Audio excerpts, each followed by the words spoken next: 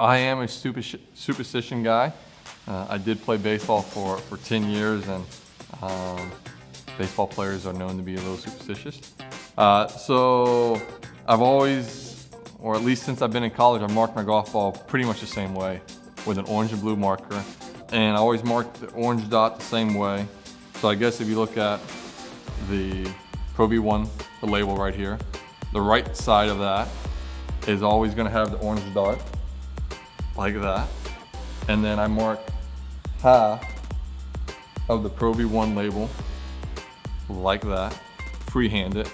So then I take the blue marker and finish the bottom half, like that. And then the blue dot to the right of the one. And both dots are always to the right of the one. So you got the orange dot, you got the orange and blue, and you got the blue dot.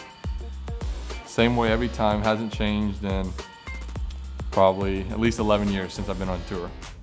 And this works very well since.